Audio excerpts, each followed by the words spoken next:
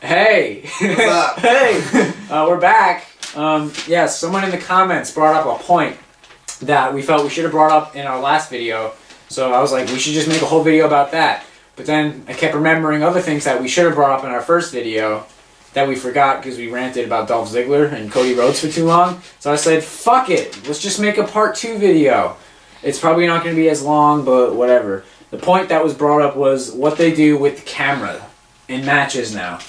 Whenever someone's going to do like a big power move, they just zoom in so fucking close and for like a snap zoom, you can't tell what happened and it just looks like garbage. Back in the day, you'd be able, like if Brock Lesnar did an F5, you could actually see what the heck he's doing. Now when he does it, as he's about to make the guy spin, they'll zoom in really close, and when the guy lands, they'll zoom out again. It's not even just for like an F5 though. It's like it's for everything. For like a punch. And if a guy is punching and doing striking in succession, they'll keep zooming in and out. And it's just like, what the hell? You get nauseous. They should have like a seizure warning. It just looks like garbage. It's just straight up garbage. Yeah. So it sucks. Camera angles, like what on earth are they thinking? What's the purpose of that?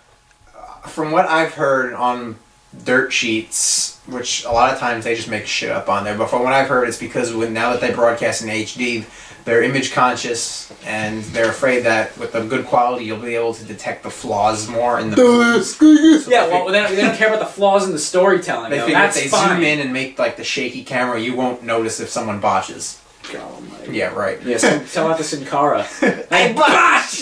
That goes along with another point. The overall production of the show, it's not a spectacle anymore. No. Old Raws would start, you get the fireworks going on. You actually had the intro. Now it's just, oh, welcome to Raw, I'm boring, here's boring and boring. But we're going to have a boring show tonight for 3 hours. Not even, because it's not even 3 hours. It's probably an hour and 45 minutes with commercials to fill it in. And then they go to like 11:15. Remember when main events would be commercial free? Now you got 2-3 commercial breaks in the main event. Yeah, the going overtime thing is just so stupid. There's no point for it. It's like back in the old WCW days. It's reminiscent. Tony Schiavone here. We are going overtime to see Goldberg take on the Big Show. Or not the Big Show, whatever. Giant. Yeah, 7'4", 550. 7'4", 550. But that's a match you want to see, at least. Yeah. No one wants to see Shield Usos for the 10 millionth time. Who the fuck asked for that? So it's not a spectacle anymore. It's just garbage, and like they just start and it just ends, and you don't even remember seeing it. Like, what was the main event of the last Raw?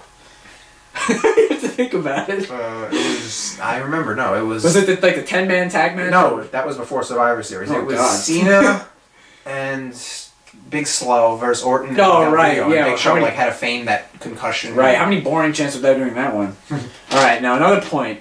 We briefly mentioned this, but I didn't like convey my full disdain for Sheamus in our last video. When Sheamus debuted, I wasn't watching wrestling. He was. But Sheamus started out in ECW fighting Goldust every night and getting no reaction as a heel. It was like, oh, here's this weird ginger, the giant ginger. And then, because he's Triple H's lifting buddy, he's like, Vince, did you do that thing with Triple H and Sheamus? Oh, well, I can just picture the conversation backstage. You know, Vince, my buddy Sheamus, working out. It's good on the stick. You know, he ain't a spot monkey. I say give him a spot. Put the strap on him, Vince. So Vince had him give him a blowjob in the closet, and then he was fighting Triple H at Mania. Yeah, I had quit on wrestling at that time. And like, he's a giant ginger, and he's disgusting. Like, I'm fine with grizzly-looking guys, but this guy's skin is like, it looks like Cool Whip. And if you slap him, he starts bleeding. His skin is so fair. So what do? They give him the taunt where he goes like this. So right before the match starts, he's all red and like he gets a bruise on his leg and it turns purple. It's disgusting. He's gross. I don't mind that stuff, but he's just booked as the Irish Cena. That's what pisses me off. Like, remember Finley? He was like a badass. He hit people with a shillelagh. Sheamus just comes out and he goes, "Oi, fella. I'm a loyal Irishman, fella." He doesn't even say like quirky Irish things. He just comes out and he's boring. Yeah, he's just boring. And he was in that stretch for like 9 pay-per-views in a row fighting Del Rio. It was so bad. Every match, it just kept getting worse and worse. So bad. And he never lost the title, so it wasn't like that dude like the rematch clause thing. It just happened. And then he did that one segment where he stole Del Rio's car. That was so PG. Like, you're not Eddie Guerrero. You're Sheamus. Yeah, you're boring. It sucked. You're terrible. So hopefully when he comes back, they'll repackage him, but I doubt it. Hopefully he won't come back. But he's going to win the Royal Rumble, so it doesn't matter. No. All right, and I had to make this note, because I thought about this after. Oh, this is a good point. It's just one little all you fucking smarks who are like, Dolph Ziggler, Cody, Dolph love you. You can't tell us why they're good. You just like to jerk off to them.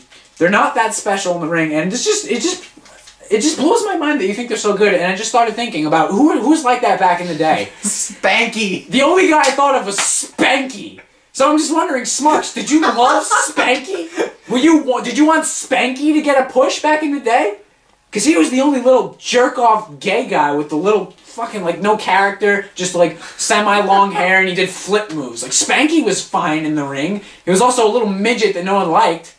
Did you want Spanky to get a push? Because he's very much like Ziggler and Cody. I'm just saying.